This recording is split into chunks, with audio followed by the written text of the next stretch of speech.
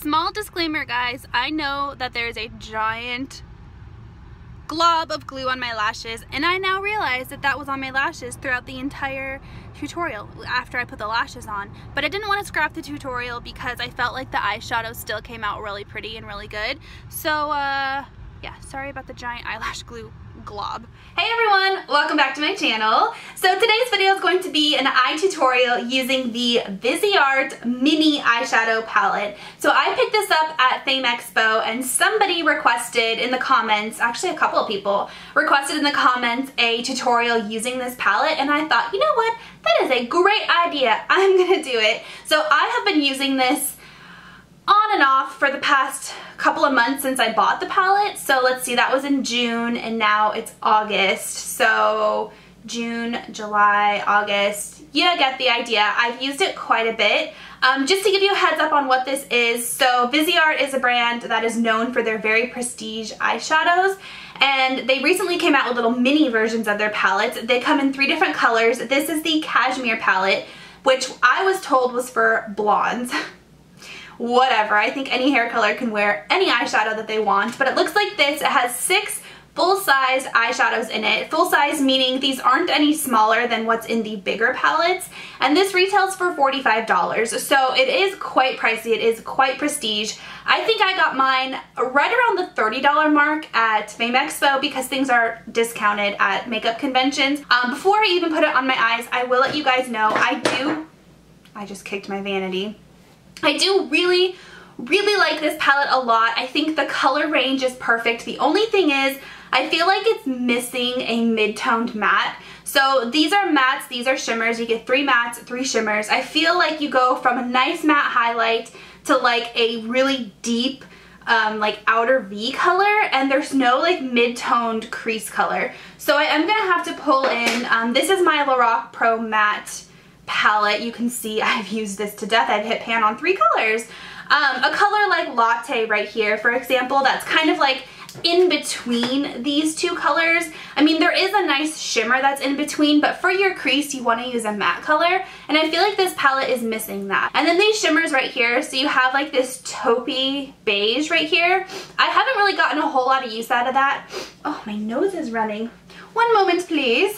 Okay, so I really haven't gotten a whole lot of use out of that color because I feel like it's a little bit misplaced. It's the only one that's taupey. The rest are definitely just like browns, like true neutral browns. That one definitely has a cool taupe undertone. So I feel like it's a little bit misplaced and I don't really like use that color that much. This middle one right here is so pretty as an all over lid color. It's just like this like beautiful like mid-toned neutral brown color with like the tiniest bit of shimmer in it. It's so pretty. And then this is a really pretty highlight color. The shimmers in this palette, I will let you know, they're not like your typical chunky glitter. They have just like a little bit of sheen to them. So here's the 3 colors, and here is how they swatch. So you can see like they're not your typical like Urban Decay really glittery, and they're not your typical like pow in your face glittery. They're a little bit more understated, a little bit more subdued.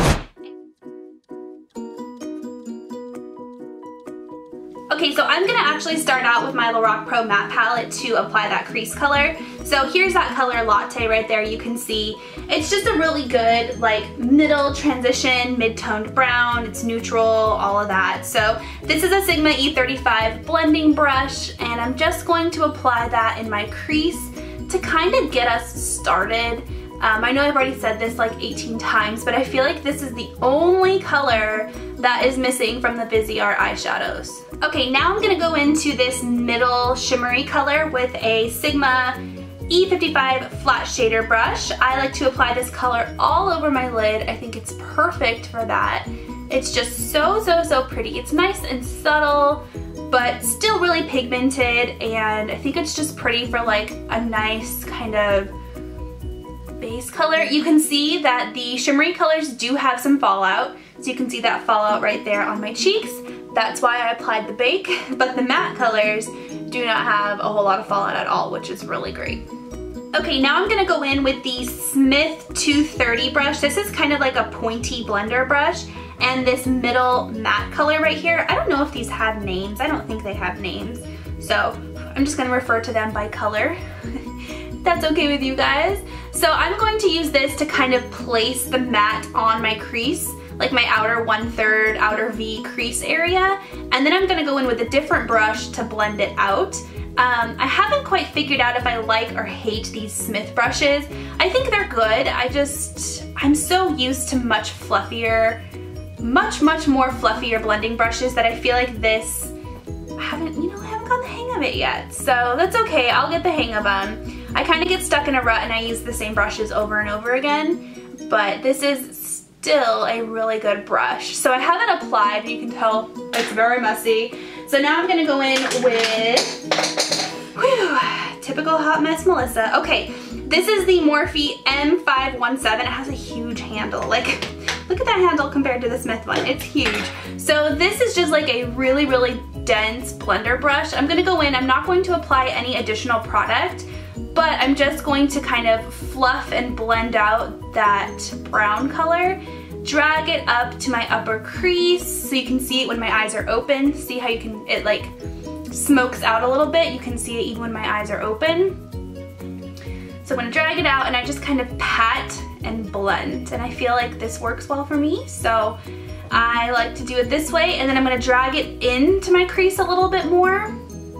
And I just feel like this is a really effective way to apply that outer color. So you can tell that blends super easily. I didn't have to fuss with it for very long. I really like the blendability of these shadows. They just kind of like fuse together and they just blend really well. Look at that. I will say, I think I put more powder on this side than I did on this side. So it looks a little bit more pigmented, but that's okay. So now I'm gonna go into the darker brown, almost black color, and that same Smith brush. This time I'm gonna focus just right on this outer part, just right there. That way I have a little bit of like an ombre effect where I go from like darkest to lightest. And I'm gonna go in with that same Morphe brush afterwards and blend that baby out, but not quite as high up and not quite as far in as the like more middle toned brown. Now I'm gonna go in with a smudge brush. I love these types of brushes. They're like one of my all-time favorites. This is the Sephora Pro Smudge number 11, and I'm gonna go into that same dark, kind of smoky, dark brown, and I'm going to apply this to my lash line, my upper lash line. I'm gonna do this instead of eyeliner. Usually I'll go in with a dark brown or even black eyeliner, but this works good too, and this makes it a little bit more subtle and appropriate for daily use. It is daytime right now, it's only 10 o'clock, and I'm gonna go to the mall with my mom and my sister, so I feel like sometimes this just makes your smoky eyeliner a little bit more wearable. Now I'm gonna go back to that Sigma E55 and I'm gonna use the like tip of it and dot it in this brown color, this middle brown color again. But this I'm gonna use for my lower. Ooh, I need to dust off my bake first. Hold on one moment, please. Okay, dust off that bake. And then I'm gonna go in and apply this to my lower lash line. Whoops, I think I got out of the camera lens there. Okay, next onto this matte cream color, and this is a Sigma E40, nice and clean. I'm gonna go into this area right between my brow and where that color ends and blend it out a little bit, but also apply that cream color to kind of highlight. I think more or less this is just like a nice transitional color to kind of end where the other color stops, and you know, just I don't know, I just like to do this, okay? Okay, last step before I move on to eyeliner. So I go in with that same beauty blender that I used to apply my bake and basically like the rest of my makeup earlier in the day, and clean up those lines a little bit right there. Nice, make it nice and sharp and just kind of clean it up a little bit. If you get a little bit of translucent powder on there, no worries, girl. Just go in. I'm in a weird mood today, and kind of dust it off a little bit. And we are done with the shadow.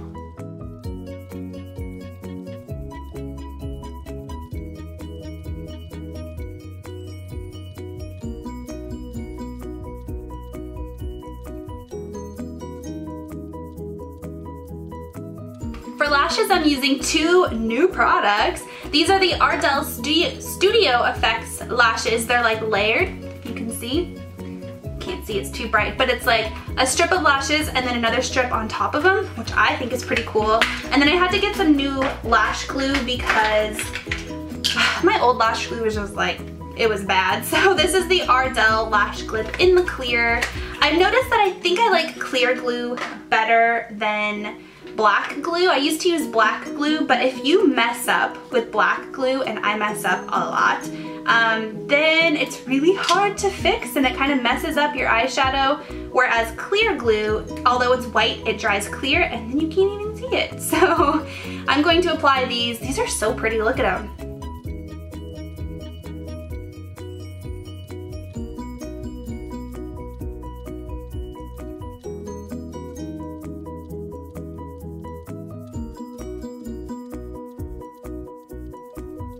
Okay, now let's bronze up this pasty face. Oh my gosh, I look so stinking pasty. Okay, so for bronzer, of course, my holy grail Too Faced Milk Chocolate Soleil and my Marc Jacobs The Bronze bronzing brush.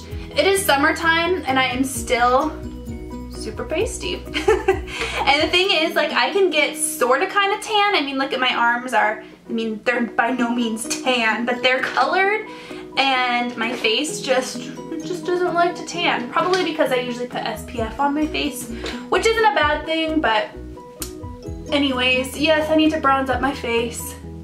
For contour, I still haven't decided if I love or hate this palette, so I'm gonna use it a little bit more. I'm gonna use this big fluffy brush from Tarte, the Tarte contour brush, and this lighter contour color. And this is really hard to get in there because the pans are really small.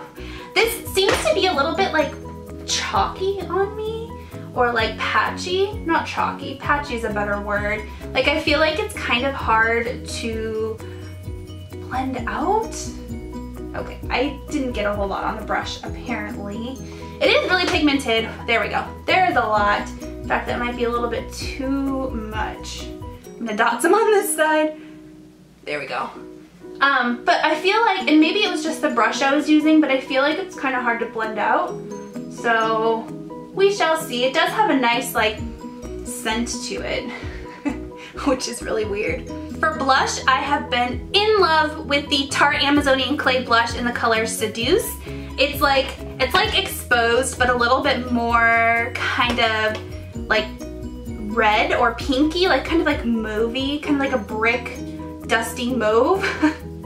It's a weird explanation, but I really, really like it. I feel like this whole look is kind of on the neutral side. I could have gone for like a really, really fun blush, but I just feel like this whole look is kind of more neutral. So I wanted to stick with the nude blush, but I really like how this has a little bit of that like pinkish red.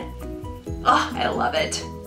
I love how this video was supposed to be an eye tutorial, and it turned into a full face tutorial, and I think I'm gonna do my hair also. So for highlighter, I'm using the Tarte Exposed highlighter.